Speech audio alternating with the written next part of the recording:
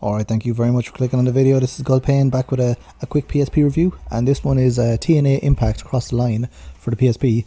So this wrestling game, I had originally had SmackDown vs Raw, or one of the WWE games on the PSP, but when I got the PSP first, I bought it off one of my friends, and he had like Football Manager, no, it was a World Tour Soccer, and one of the WWE games, and I traded them into CX because I wasn't interested in World Tour Soccer, and I wasn't really a fan of wrestling when I got the PSP either. So, but I did hear about this game because it had the character Suicide in it, and it had like a story with Suicide, and then Suicide actually became a wrestler in TNA. I'm not a huge fan of TNA. I've only seen like a few of the pay-per-views, maybe. Even that, I think I've just seen like YouTube reviewers reviewing TNA pay-per-views, like OSW review. I watched their arc on when the main event Mafia were in it, and they have like, I think it's like 6-part video, 6 hours long, 6-part video of like the main event Mafia, and I think that was after this happened here, this phenomenon that happened where the video game character was actually in the the TV show, the weekly episodic format TV show of TNA Impact, or I think it was called TNA Impact. Then it's gone back to TNA now, which is a questionable marketing decision to call your wrestling promotion, because TNA might have been okay like in the 2000s, but not in 2020.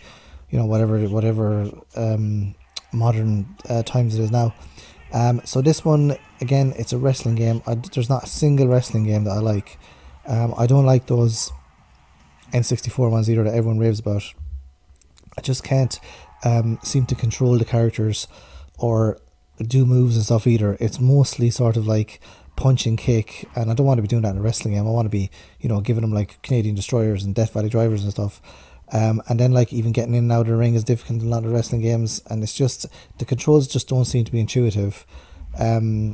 Obviously, like, I expect that people that are into these games, they have mastered the control system, and it seems to be different depending on which developer develops the game. So this was developed, I always thought this was a Midway game, but apparently Midway had the license had been the TNA license had been bought by SouthPeak Games, and they got someone else to develop it. So then they developed it, or the Point of View Incorporated, I think, developed the PSP one, and DoubleTap Games invented the Nintendo DS one, according to my research, and by research I mean Google. And then it was published by SouthPeak Games. So I haven't heard of SouthPeak Games apart from looking at the box of this game and seeing their logo on it. But it does have a lot of the wrestlers in it, and what drew me to this was, obviously I'm a one-player game person, so the wrestling games that I played years ago, like the ones that are the WWE ones, they were good in 2-player mode as like a bit of a laugh. They weren't. I never took them like as seriously competitive games, because of the control scheme. It just seemed to be so random and kind of punch kick heavy, and I didn't like that. So the ones I played, I wasn't a huge fan of. What I did like in the games though was the inclusion of the wrestlers, and then their sort of like their entrance themes, and their sort of like their entrance movies and stuff, which I thought was great. Now this one does not do that very well at all. It goes for like a kind of a cut down, kind of cheap version of the entrances. So it's got like the impact zone, and it's got the 2 tunnel things, and then when the wrestlers come out, they just, they're not, it's not the same as in WWE games where like you get like a full entrance and they walk into the ring and then they stand there and they start doing their signature poses. This seems to be just like whatever arena you're in or whatever place you are, it's just like the same kind of entrance movie. So not a huge fan of that at all. It's not very distinctive, or it's not very, I don't know. I like the presentation of the WWE games better. They seem to focus more on what everyone likes, which is like not the actual wrestling, it's the characters and the entrances and the talking and all that. So I know some people do obviously like the wrestling, but for me it's just like the stories and stuff. I find that very compelling to watch. But yeah, TNA, not a huge fan of TNA. Booker T is my favourite wrestler, so I picked him, and I just picked a couple of the TNA kind of people that are popular in TNA, like AJ Styles. Sting was very popular in TNA as well for a while, and Scott Steiner had like a renewed career in TNA when he did his math promo.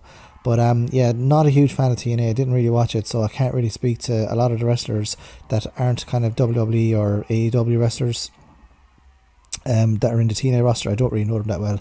I'm sure they're very good wrestlers. I just didn't watch TNA at all. I didn't actually watch wrestling myself. Like I watched it when I was a kid, and then for some reason when I went to university I stopped watching it, and then I only kind of started watching it again like a few years ago.